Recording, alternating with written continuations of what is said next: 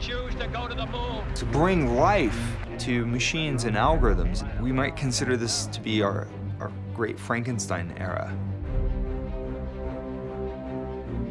Robots and AI are going to make humanity into whatever it is we're capable of becoming. Are we making robots in our own image? It goes into the heart of what it means to be human. There's nothing more human than telling our stories. I've decided to test the outer limits of the human endeavor to create AI.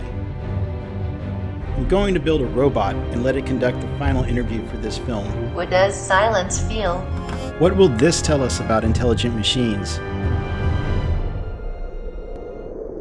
And about ourselves. If we make the machines better than us, why do they need us at all?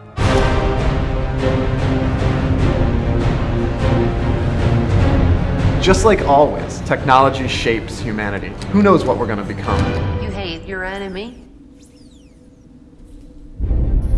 How do you know what an enemy is? Just because I'm presuming that I could be kinda human if I only had a heart.